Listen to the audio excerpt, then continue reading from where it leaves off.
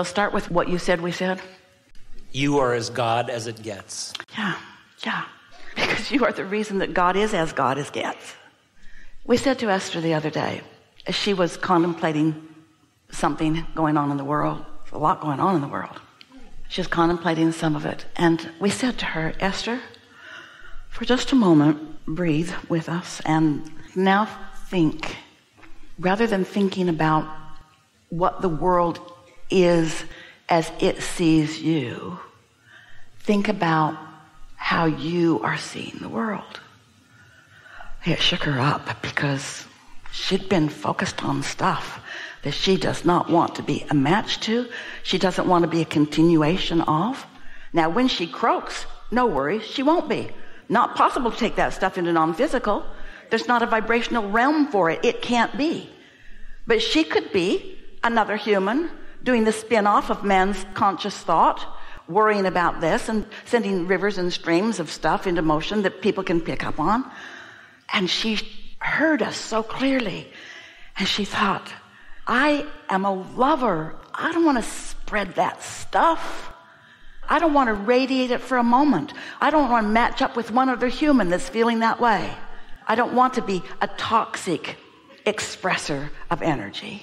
I want to tune my energy in the quiet of my own experience, and I want to calibrate myself to source energy so that when I am looking out into the world, I want to see what matches the eternal nature of the world.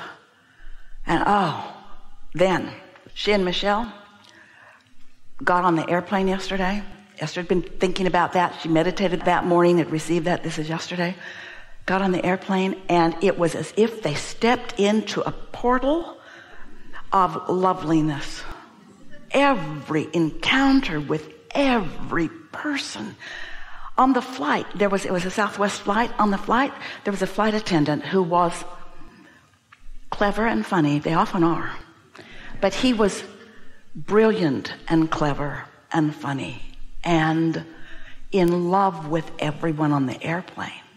And Esther could feel it for sure. Everything that came out of his mouth was delicious to hear. Esther usually takes a nap while she flies. She didn't. She sat there and played with her coloring game and listened to everything that everybody within earshot of her was saying.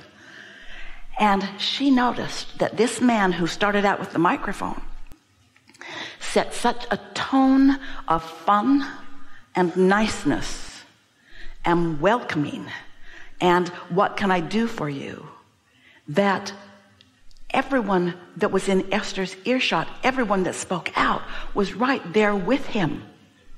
People that have probably never been funny in their life wanted to be funny like he was funny. And he repeated their funny to the whole crowd. Esther's never had a flight like that before, where on this flight, whatever was going on was a match to that God within her. That guy certainly was. She gave him the credit for evoking it from her, although it had gotten started before she even got there. She gives Michelle credit because Michelle is the most wonderful person in the world to be with because she's happy all the time. You met her when you came in, undoubtedly, or may have. The law of attraction is what's going on all the time. And once you decide that you're going to calibrate to the God within you, then you radiate it and you give others an opportunity to calibrate to something that might be a little hard for them to see. But it was not hard to see in this flight attendant. Oh, he was awesome. When he came to ask Esther what she wanted to drink, she told him, and then she said really quietly, "You have set a magnificent tone on this airplane. It's just beautiful." And he just winked at her because he didn't do it accidentally. He did it on purpose. And then she listened to people playing and playing and playing. The girl that sat next to Esther was delightful. Everything about it was. And then when it was time to get off the plane, people were standing, waiting for them to open the door. Took a little longer than usual, which was just perfect for Esther because she wanted to suck up more of what was going on. And a man who had been engaging with the flight attendant quite a bit, he said to him, loud enough that Esther could hear, maybe everyone could. He said, "You know what you are?" And the flight attendant said, "No, what?" And he said, You are what I call, he said. So clearly, he's a philosopher that's been thinking about this stuff too. You are what I call the common denominator. And Esther thought, he knows about matches. You are the common denominator. You set out intentionally to match the best of what was on this aircraft. And the man didn't go on to say it, and Esther thought to herself, and you found it.